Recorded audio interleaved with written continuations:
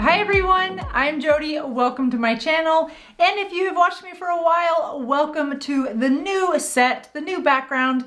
I hope you guys like it. I just wanted to create something completely different, a space for you to come and just relax and chill out and be able to just enjoy the information coming to you, but in a cool, calming, relaxing environment, but still says, you know, we're here for beauty and makeup and glam tips.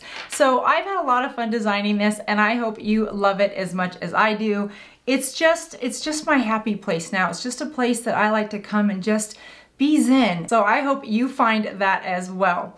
For those of you that are new, welcome. This channel is all about helping busy and ambitious women and moms just like you get quick pieces of information that's going to help you feel your most uniquely beautiful, but also help you relax and feel as though you are amongst friends.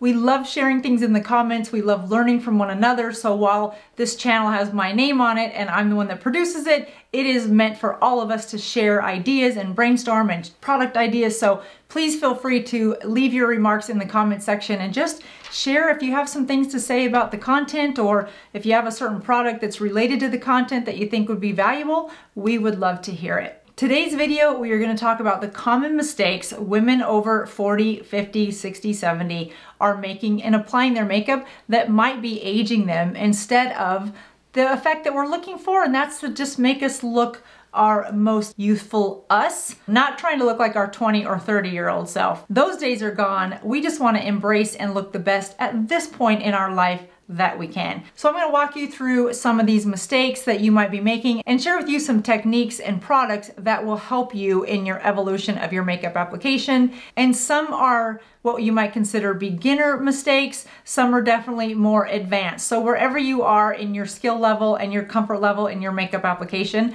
there will be tips in here for you as well. Before we start our list of mistakes, I have to say, from last week's video, you guys, I chickened out. I totally chickened out. I was real brave on camera, right? And I'm like, I'm gonna change my nail polish to this color because I always wear pink or pale pink or white. And so I went in with the best intentions yesterday to the salon. I gave him this color. I said, could you please do my hands and my toes in this color? Because it's spring and I'm evolving and I'm really going on the wild side. After my pedicure, I saw my toes and I was like, pump the brakes, back it up. I can't do it on my hands. It just doesn't look right on my pinkish, pale white skin tone. I know you guys are probably going, Jodi, really, it's nail polish? And I know it's nail polish, and I love purple, clearly, so I don't know why I couldn't do it, but don't be too disappointed. I did go pink. I mean, it's not even that far off. What is my problem?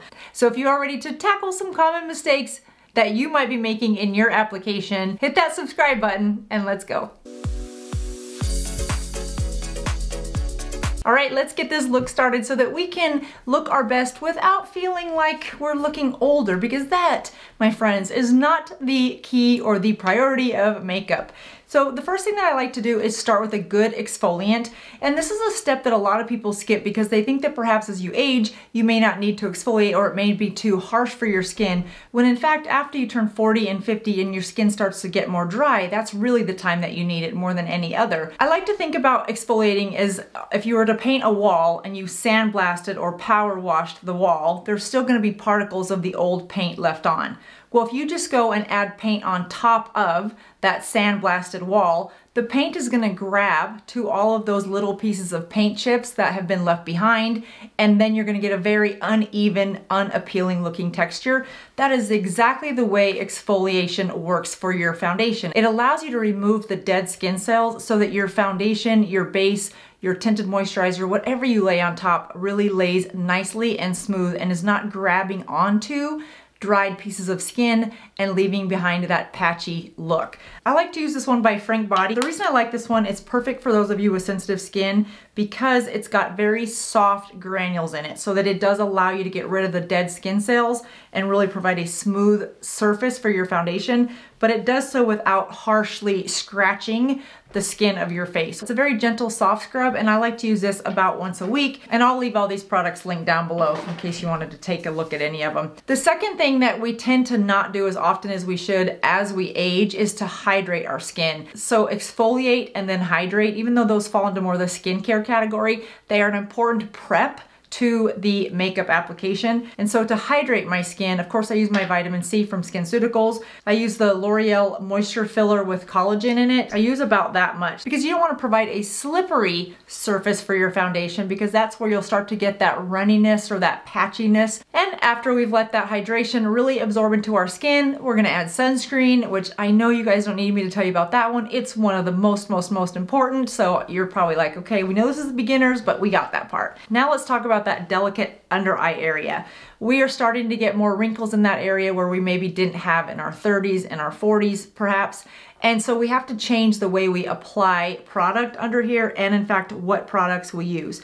If you have discoloration, you really want to avoid trying to cover that discoloration with a thick concealer. You want to apply a thin color corrector and then a thin concealer. 2 light products is always better than 1 really thick, heavy product. And let me show you what I mean. For me, I get a little bit purple underneath my eyes, so I like to use a color corrector. And I love this one by Stila because it's a 1-step color corrector serum, so it hydrates underneath my eye as it is color correcting. And if you suffer from purple or blue or red under your eyes, then this is a good step to apply a nice hydrating serum with some color corrector. So with just a half a pump of that color corrector, you can see I've already neutralized the purple and red underneath that eye compared to this one. And because of that serum formula, while it covered the discoloration, it didn't crease and fall into fine lines and wrinkles. It's just a nicer, softer look. And that's an important step instead of trying to just grab one product, being a thicker concealer, and think you're gonna cover up this discoloration and brighten the under eye area with one thick product. That's gonna be a really big recipe for disaster, because the thicker formula is gonna really settle into fine lines and wrinkles.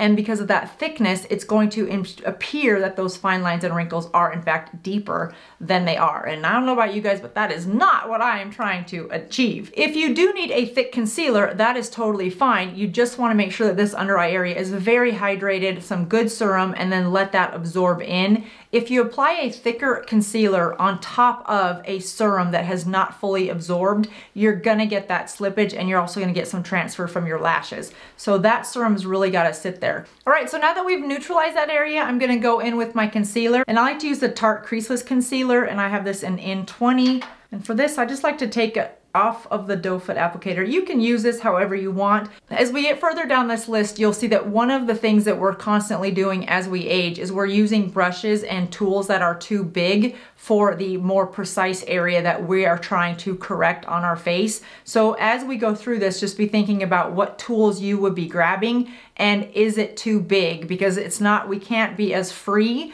with things like blush and highlight and powder and concealers that we used to be able to. We've got to use smaller brushes to be very precise so that we're not making things worse by trying to make them better. So I'm just gonna go right in this area to help brighten it as well as finish concealing. While we're covering stuff up, let's just go ahead and cover up that nice little blemish that decided to say, good morning, hello, are you filming today? Perfect, let me show up.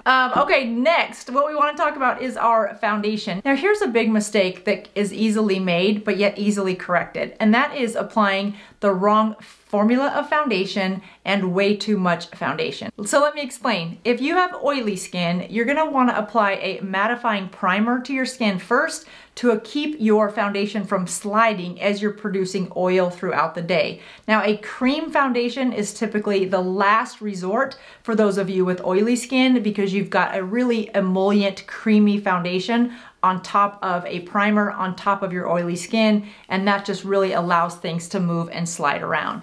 Your best bet is either a mineral powder or a powder foundation or a liquid mattifying foundation. Those will help you from looking shiny throughout the day and allow your foundation to stay in place longer. If you have combination skin and your combination skin is pretty aggressive in the oily areas and the dry, meaning they're both fairly extreme, then your best bet would be to pick up a foundation that is more in the liquid space and then use a mattifying primer through the areas that you are oily. If you have dry skin, you're gonna wanna stay away from mattifying primers and in fact go with a hydrating primer and a creamy type of a foundation. And from cream, you can also go to liquid, but you want to avoid powders for sure and a matte foundation. So once you've identified what formula is best for your specific skin, Then we need to talk about how much you wear. How you apply each of these different formulas of foundation is important, but the bottom rule here is less is more. So if you like the way your skin looks, then apply that foundation to just some of the areas where you feel like you've got some discoloration or some imperfections that you want to cover up. If you want to cover up all of your skin, but you want your skin to come through, then a tinted moisturizer or a tinted serum might be the best bet for you. But again, if you have oily skin, a mattifying primer underneath any type of a serum is going to be really important to avoid that kind of slippery mess that we can get towards the end of the day. Now, because I'm combination, I'm going to use a little bit of a primer just through this area, and I've been loving this Poreless Putty Primer by e.l.f. And as I've gotten older, my T-zone is wider, like my forehead is more oily, and then I'm more oily down through here. And we're not going to talk about minimizing pores because, as I shared with you guys in my last video, we're going to just kind of let that go for a while and not make such a big deal out of our pores because we all have them. So next I'm going to go in with my foundation, and I am using a hydrating foundation. This has hyaluronic acid in it. It's also a matte foundation, and I am going to, this is by YSL, and this is in MN5. And because as we age, a matte finish ages us a little more, I'm going to add some Glotion by L'Oreal. And I'm just gonna add a little bit of a dot. And because we're going into the summer months and I don't want a thick foundation, I wanna shear this out, so I'm using a damp beauty sponge. It's just a nice, soft coverage. It covers all the imperfections and leaves a little bit of a glow behind. Now moving on to mistake number 6 is using way too much blush, and then number 7 is the wrong formula of blush. So as we age, our skin tends to be more dry. If you have more oily skin, then you can certainly stick with your powder blushes. But if your cheek area is more to the dry side, then you'll want to reach for a cream blush formula. For me, buying a cream blush is kind of unnecessary because it is darn near the same formula as your lipsticks. So if you've got a really pretty lipstick that you love and it matches your skin tone, and that's a mistake we're going to get to here in a second, then stick with that and use that on your cheeks as well. Because as we age, we don't need nearly the same amount of color on our cheeks as we once did. Our face is not nearly as full as it used to be, so we don't need the same amount of product that we used to, and we don't need to put it in the same place because with the loss of collagen, our face has somewhat deflated. Like, it is what it is. So instead of running out and buying a separate cream blush for spring and summer and fall and winter, I like to just go through my lipstick collection. Now, there are several products on the market. Merit has a great one that is created for and formulated for a blush and lip combo. I don't think you have to buy one that's specifically marketed for lip and blush combo. The formulas just are not that different between the two. So to use your lipstick as blush, I like to just use a brush that I only put on my cheeks, and I will go right on the lipstick itself, and I'll just put a little bit of a dot right through there. And the reason I like to use a brush is it just allows me to look in the mirror and ensure that my placement is somewhat similar. Now, as I age, I don't really want them right here on the apples of my cheek only because as I smile, that moves. So I like to put my blush 2 fingers down from my eye and 2 fingers in from my nose. And then from there, I will just press it in and smooth it out. Now, if you have more full cheeks and you're trying to carve them out a little bit, then right underneath this, you'll want to add a little bit of contour to cave that in. In my case, my contouring is more natural, more so than I would like it to be, so I don't want to indent any of this by adding shadow or contour. I, in fact, want to highlight this hollow area, and you might as well. And then carry that blush as high as you would like, depending on the shape of the face that you have. What you want to avoid is moving that blush all the way into your hairline, because if you notice, if you've been working out or you're flushed, you're not flushed right here all the way to your hairline. It's really right through here. So finishing up the base, you want to be thinking strategically and precision, and putting your concealer or your bronzer or your contour or your blush or your highlight in the face where you see on Instagram or Pinterest or TikTok may not be the right placement for you. You want to take a look at yourself in the mirror and say, where do I have indentions that are aging me? And where those are, you want to add some brightness to that area. Again, as I was saying, for me, it's right through here and right here in the temples. I don't want to add bronzer or contour through here because I don't want to make these areas indented even more. Additionally, I don't want to add highlight right through my cheekbones because that in essence is going to make my cheekbones stick out even farther. So once you've studied the structure of what your face shape is today, which is probably different than it was just 5 years ago. If you're over 40, then you really want to take the time to do this, and you only have to do it once every 5 years, is see where your face has indented. I almost said caved in, but that just applies to me. It's not to apply to you. But where is your face indented and where has it maybe gotten more full? If it's down in this area, then shadow that out with some bronzer or contour. But when you see all those masks everywhere of different highlight and bronze and contour everywhere, just the placement of those won't work on you. So as we've gotten older, we just need to be a little bit more unique and customized with our base application. So for that, instead of doing highlight, blush, contour, concealer, I like to reach for this all-in-one. This is by Physicians Formula. Again, these are not sponsored and I'll link everything down below. I just like this because it gives me a little bit of warmth to the face because of the neutral colors and the more natural tones in here. But there's a little bit of brown to it to just warm up as though I've been in the sun. And there's also just a little bit of pink in it to help give me some rosiness. And whether you have dry skin or oily skin, this step is important because we've just now taken our whole face and made it one shade. And because of the natural contours and light and shadow of your face and the world around you, your skin has natural contours to it. So we don't want to take those away and look sort of flat or one-dimensional. So that's why something like this is just very easy and handy. And because precision is an important part of this step, I like to go in with a tapered medium-sized brush. It's not too large. I can control the placement. So just find a product like this. And again, I'll link this one down below in case you're just wanting to pick up one that I've already used. Not a used one, of course, not the one I've used, but you know what I mean. And then find the shade that works best for your skin tone. And because it has the pinks and the browns and everything in it that you need, you don't have to be thinking about all those different layers. And for that, I'm just gonna add a little bit right up through here because that's where my face would naturally shade as it went back. So I wanna put some of that back in. I'm not trying to contour anything. I am just trying to set that a little bit and give a little bit of color back to my face. And I like to do a little bit of a figure 8 with this. So right through here and then right through here. And again, because I have a small brush, I'm not too worried that I'm going places that I don't want to go. So right through along the jawline, through the cheeks, kind of over the nose, because if we were out in the sun, our nose would get a little bit of color. So pretty simple. Just adding a little bit of warmth and overall color to your face. And to further set your foundation, if you have oily skin, you can take just a little bit of this and go over it a little bit more in those areas where you are more oily. So you can see with just a little bit of precision, the face looks dimensional again, and it looks more natural versus a mask of all one color. All right, the next mistake we're gonna move on to is skipping our eyebrows.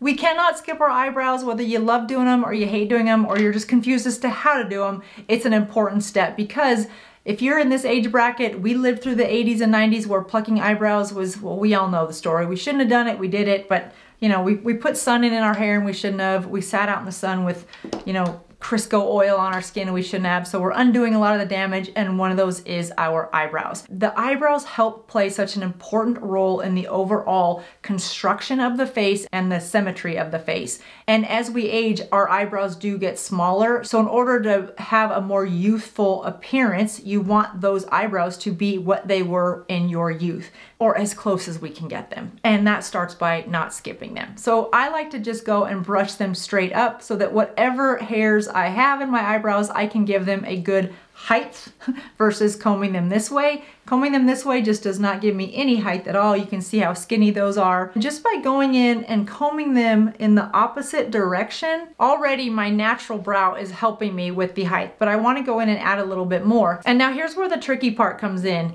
In order to not look older than you are, you want to make sure that your brows are not a solid color. You want to be able to have some variation and some transparency throughout the brows so that it doesn't look like you have just painted these on and they're all one solid piece of hair, because no one's eyebrow is one piece of hair. It's a lot of little hairs, and that's what we're trying to create. And so the brows are important for not only the height of them, but also that they start where you want them to start.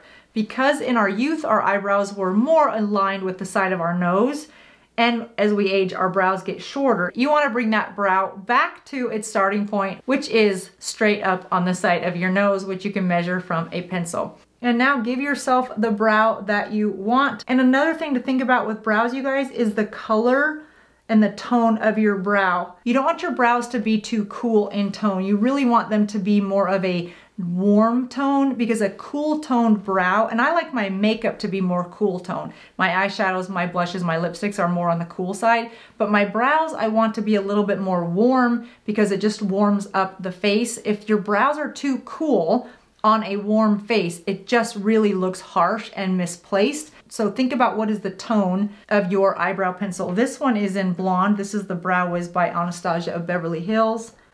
And I like to just give it a little bit of a frame and then go back in and comb them up. So now let's see what mistakes we're making on our eyes. The first one is, as we age, our eyes tend to get more droopy through here as things start to fall from the loss of collagen. When you take a lighter eyeshadow and you apply it to this droopy area, to the underbelly of the droopy area, you are essentially highlighting it. So let me show you what I mean.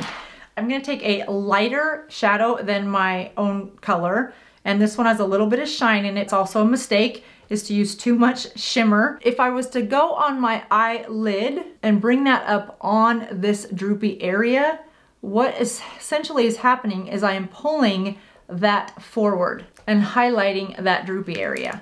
And now on this side, you still see that same droopy area, but I'm gonna take a shade darker than my skin tone, so it sort of is a shadow color without being too warm or too cool gray toned. And I'm gonna put that shadow at the top of my brush, and I'm just gonna go across this bottom side. I keep saying the underbelly. I think that gives you guys an idea of what I'm talking about, the part I'm talking about. The part that's droopy, I just wanna go and shade the bottom of that droop, because what that does is it makes it appear smaller and farther back. If you have hooded eyes, this is a great technique to create a faux crease on your hooded eyelid. So you can see just by doing this, and I'm just going again, painting the underbelly, and then you're just gonna wanna soften that color so that it doesn't look so obvious that you put color there, and soften it and smoke it out. So see the difference? Isn't that a dramatic difference in the way these two eyes look droopy? This part right through here, the droopy part. This side, it looks like it's tighter and pulled back, and it's really just the application and technique of a small taper brush and the right color brown for your skin tone. So again, just think about it as like just a little bit darker, a shade or two darker, a color that you'd wear for your contour. That's the color that you want to use for that shadow. So that was mistake 8 or 9. Let's move on to the next mistake, and that is using too much shimmer or not enough shimmer. You want to use just a touch of glow or shimmer or shine to your eyes, but not too much, because it will bring the light to wherever you put the shimmer or shadows. So you don't want to bring light to where you have a lot of wrinkles, but you do want to add just a pop of brightness so that it looks as though you're not all matte. This is a good old favorite, MAC Naked Lunch. You guys have probably all had this at one time or another. It's just a good, always go-to eyeshadow. I just take a little bit on my ring finger, tap it off, and then I like to just go from the outer corner, inner corner, right on my lash line, and leave it right there, just for that little bit of pop of color, but not too much.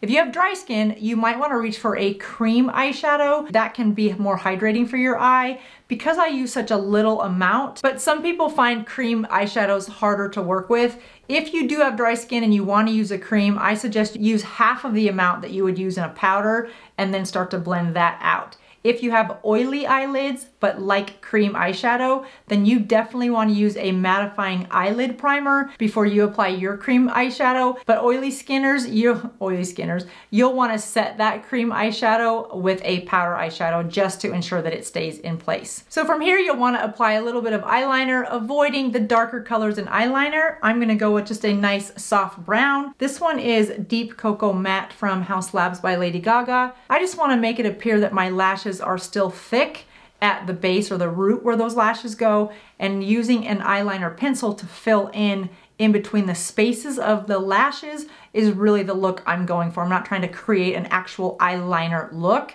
just a little thicker hairline. Something pretty simple like that. And another mistake is not emphasizing the hairline underneath your eye. And as we age, we've lost eyelashes underneath here. So this area is very light. You want to create that thick lash line back underneath your eyes by using a soft color that's only 2 or 3 shades darker than your skin so that it's not too much of a contrast. And one of the reasons I like this eyeliner pencil is because A, it's gel, so it's easy to work with. It doesn't tug on my skin, and it has a nice brush on the end so that I can use either the thick side or the thin side and move that product really up and in between my eyelashes. So our final mistakes are in the lip area.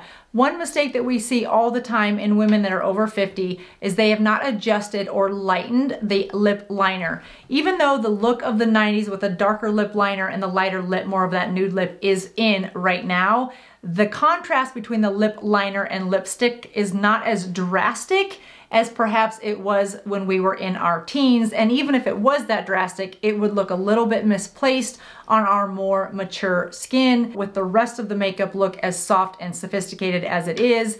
And it does tend to make us look older because it highlights the lip lines and the wrinkles that we tend to get. They call them smoker lines, which is so frustrating because I've never been a smoker, and yet, you know, but they happen. They're hereditary and they happen, and it just is what it is. And we used this Shameless lipstick by MAC on our cheeks earlier. So I want to find a lip liner that is going to go really nicely with that, but not too dark. And I think I've found the perfect combination. In fact, I wear this combination a lot, and that is NYX Nude Pink with this Shameless by MAC. It's already on our cheeks and looks fine, so let's go with it. Now I should have mentioned, as I was hydrating my face, I put a hydration on my lips. I use Aquaphor so that when I do go to put on my lipstick and my lip liner, those products are being applied to hydrated, moist surfaces. So coloring in the whole area and then applying the lipstick. I like to go in with a lip brush. I just feel like I have a little more control. And our final mistake on the lips is adding a matte lipstick or a liquid lipstick that is very drying to the lips. The MAC Shameless lipstick that I have on is a matte. However, I will finish this look with a little bit of Aquaphor just to keep my lips hydrated and to soften up the look of that lipstick. Adding a formula like Vaseline or an Aquaphor on top of a lipstick shears it out just a little bit. Very similar to if you apply foundation with a damp beauty sponge, you get a little bit more of a sheer look. That's what applying something like this does on top of a liquid lipstick. So I get a really pretty natural flush look to the lips and not a solid color, which is what I like for more of a natural soft finish. So the look is almost complete. I would just go back in with another coat of mascara and then of course my waterproof, set it with a little bit of setting spray, and then I am good to go. So I hope these makeup tips helped you in applying your makeup in a way that helps you feel more youthful and that you like the overall look, and that you don't get caught in some of these mistakes that we've all made along the way, and saves you a little bit of time and helps you just feel really good about what you see when you look back in the mirror after your makeup application. Thanks so much for watching, you guys. Please be sure to like this if you liked it and subscribe to the channel, and share this with any of your girlfriends that you think may want to learn some new tips and tricks and some techniques on how to apply their makeup for their next big day out or just an everyday at the grocery store. I will see you next time. Have a wonderful day. Bye-bye.